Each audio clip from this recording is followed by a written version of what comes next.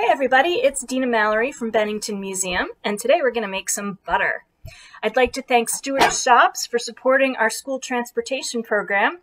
Right now we can't bring school buses to the museum, so we've decided to give Stewart's a shout out every time we bring you online educational program. So big thanks to Stewart's.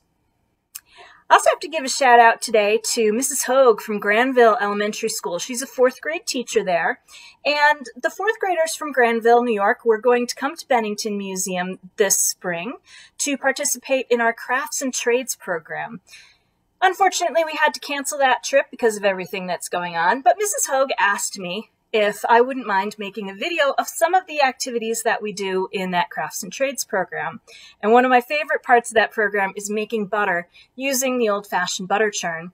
Well, I don't have an old-fashioned butter churn here at my house, and I'm guessing you probably don't either. But I'm going to show you how you can make butter with a few simple things that you probably do have at home. So, thanks Ms. Hogue for the recommendation, and here we go. So to make butter, it's really pretty simple. You only need a couple of things. First, you need a cow. You don't have a cow? Oh, that's too bad. I don't have a cow either. But if I did have a cow, I would milk the cow, and I would let the milk sit for a while. And as it was sitting, the heavy cream would rise to the top. And that's the stuff that I want. I would skim off the heavy cream, and that's the stuff I would use to make my butter out of. Well, I don't have a cow, but I do have a Stewart's shop nearby. So we went down to Stewart's and we got some heavy cream. So this is the stuff you want, the heavy cream. Not half and half, not whipping cream, not plain old milk, but heavy cream. And it's best for it to be at room temperature for you to do this. So you need your heavy cream and you need a jar with a good tight fitting lid. Make sure your jar is clean because nobody wants dirty butter, right? Then you take your heavy cream and you open it up, and you're going to pour some of it into your clean jar. And you can see it just looks like milk. Maybe it's a little richer, a little thicker than regular milk, but it's just a liquid. It smells like milk. And we're going to put our lid on. Make sure we put it on there nice and tight. And next up comes the churning part. Now, like I said, I don't have a butter churn here at home, but in the description of this program, I put some links so that you can see pictures of some of the butter churns that we have in the museum collection, so you can get an idea of what those look like. But we're really doing the same thing. When you're using a churn, you're using the plunger of the churn to churn up the butter, to agitate the butter. And another way to do that is just by shaking this jar. You have to shake it for a good long while. Another link that I put in the description explains the science of what's going on here a little bit. So everything's made up of molecules, right? Different kinds of molecules. And the heavy cream that we just put in there is also made up of molecules. Some of those molecules are the fatty molecules in the heavy cream. And as we're shaking it up here, those molecules get all agitated and the fatty molecules start to clump together. And finally, when they've all clumped together, we'll see a separation between the butter fat, which is what we call butter, and the buttermilk, which will be a thin liquid. So this can take a while depending on a couple of things, including how much cream you've put in your jar and the temperature of your cream. The reason for that is that warmer molecules move faster. So if your heavy cream is really cold, those molecules aren't moving as fast and they don't bump into each other quite as quickly as when it's room temperature. So the best idea is to make sure you keep your heavy cream out. Let it get room temperature before you start trying to make butter. So now we just shake. We shake, shake, shake.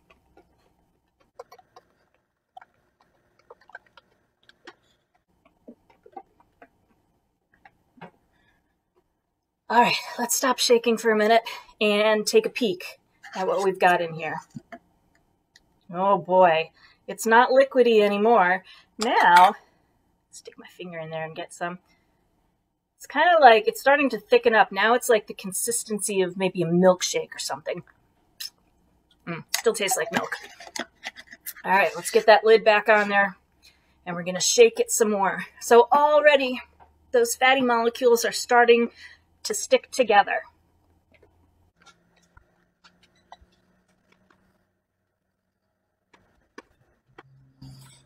helps if you have a partner to divvy up the shaking with.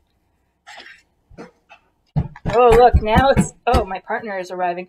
Now it's really getting pretty thick. I can even hold it upside down and it won't come out.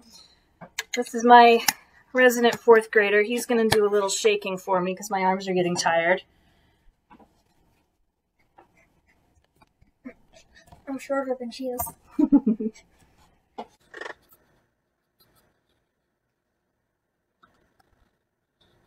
And as you're shaking it, at some point, you're going to feel something change. Instead of all of that cream being in there, all of a sudden, you're going to have this glop of more solid stuff bouncing around in the liquid stuff. And that's how you know you've gotten to butter. Thanks, partner. It's hard work, this butter making.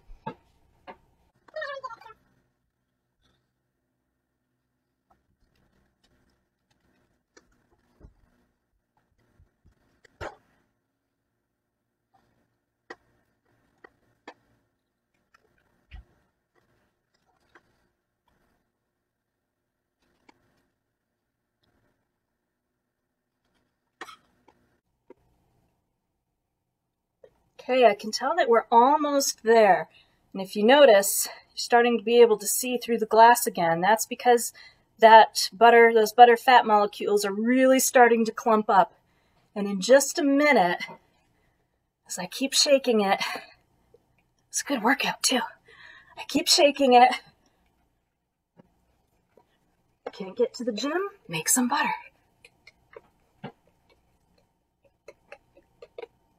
Almost there. Looking pretty good. Just waiting to feel that ball of butter bouncing around in there. You can really feel it when it happens. There we go.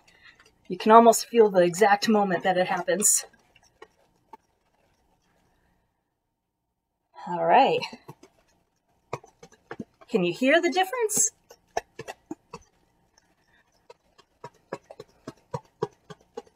Okay, I'm going to go get a bowl to put this in so we can see what it looks like. If we really want to make good butter, we're going to do what's called rinsing or washing the butter. Yeah. And we would take that blob of butter and add some water to it and then squeeze as much of the liquid out as we could. And the more liquid you get out of that butter, the longer it'll last before it starts to go bad. But just because we want to check it out, why don't you go get a piece of bread out of the bread drawer there. And we're going to do this without rinsing our butter and without salting it, because you can buy unsalted butter in the store, and that's basically, it is exactly what we've just made here. Or you can buy salted butter in the store, which is what a lot of people like. In our family, we actually buy both, because sometimes we use salted butter for cooking or eating, and then other times we use unsalted. So Jack, oh, look at that. Looks just like the butter you buy in the store. Do you need some more there? Yeah. Okay. And what we'll do is we'll end up separating this butter from the buttermilk and squeezing as much of that liquid out as we can. And then we can save the rest of the butter in the fridge and use it on our toast tomorrow morning. All right, why don't you have a sample, see what it tastes like. Hold on.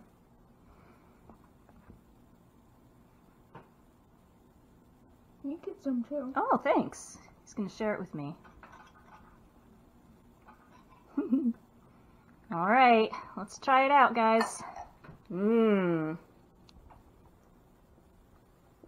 How is it? The fact that it tastes like real butter is surprising, kind of. It tastes like real butter?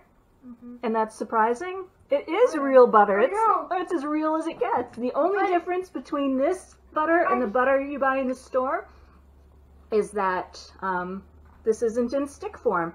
And you know, people back in the 1800s and early 1900s, when they made their own butter, they used to use something called butter molds to shape their butter. And in the description of the video, I'm going to include some links to some really cool butter molds from our collection as well. Well, there you have it. It is really good. there's how you can make butter at home. So I hope you will try it if you can get out there and get some heavy cream, and let me know in the comments how it turned out. Thanks everyone. Keep learning.